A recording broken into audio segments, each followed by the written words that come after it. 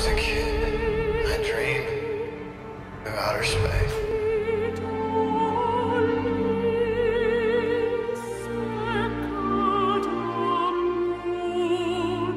It was the longest we'd gone in a shooting schedule without knowing if we were going for another season.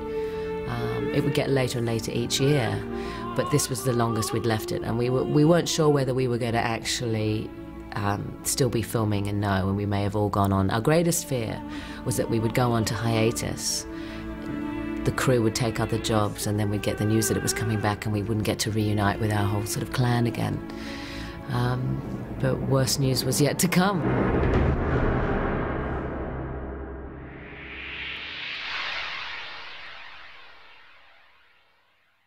It was an incredible day, and I was excited because they were giving me a bit of an early mark that day because I was going to learn to snowboard that weekend.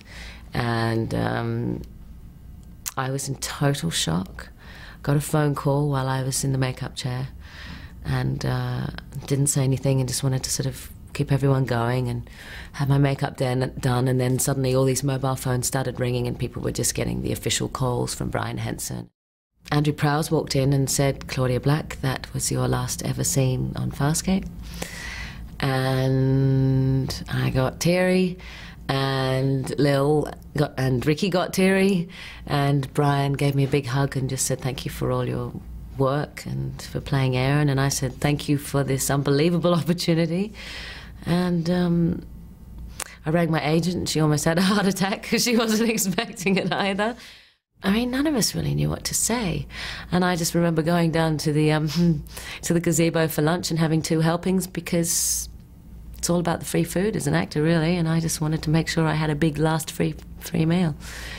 But yeah, I spent the rest of the weekend in shock, not knowing whether I should cancel my snowboarding trip and everyone said, "Do it, and we'll see you next Wednesday when we actually finish filming," because normally Ben and I are in the last scene together, but this time round Ben did the last scene with a guest actor, and we all went to set and taped it on our little video cameras, and David Kemper read out a wonderful speech from Matt Roush from the TV Guide.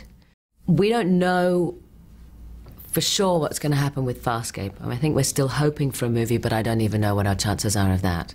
But to know when I came back from my snowboarding trip that we'd made it onto CNN on 2 consecutive nights and then another night the following week, and that it was the fans who'd achieved that, not our publicity departments, try as they had. It was the power of the group, of the mass of people that are out there watching the show.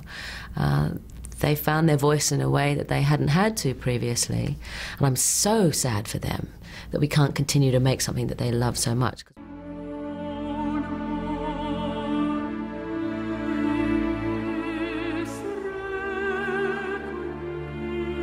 FarScape has meant to me family more than anything, and has been reinforced by going to conventions and meeting people who have a mutual love of the show and an enthusiasm for us as well as performers.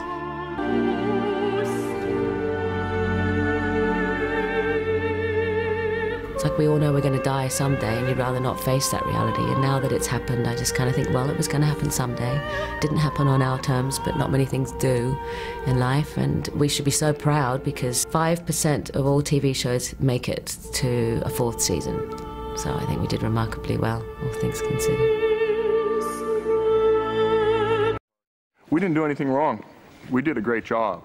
And they cut us off before we finished telling the story, and I've talked to a lot of people, and Andrew and Ben, and the big regret is we didn't get to finish the story. And we all know that the house is like 80% painted, but we didn't screw up. Now, for those of you who know who Matt Roush is, he's the influential TV critic for TV Guide, which is the biggest magazine of its kind in the States. This is the guy. Moya no more. I couldn't be more disappointed to hear that Sci-Fi has opted not to support a 5th season of its signature series FarScape. Since its unexpected and unheralded arrival in March 1999, this lavishly produced space adventure quickly established itself as the most irreverent, unpredictable, sexy, intelligent, and exciting sci-fi show on TV. By comparison, Enterprise is a lumbering dinosaur. Ben Browder and Claudia Black have incredible chemistry and are surrounded by some of the most vivid and compelling fantasy creatures ever created. FarScape is a joy to watch, and I've always been puzzled about why its rabidly loyal audience hasn't swelled in numbers each season. The show requires attention to be paid. Maybe it's too much TV for some people, but the rewards are great.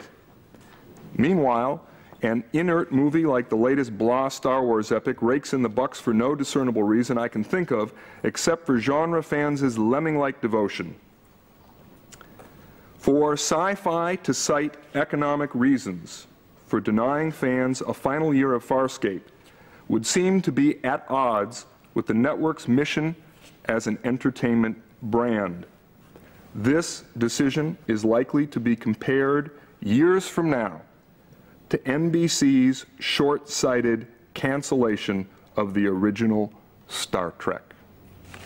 This was made in Australia by Australians. This is the best science fiction show that's ever been made for television. You guys are great.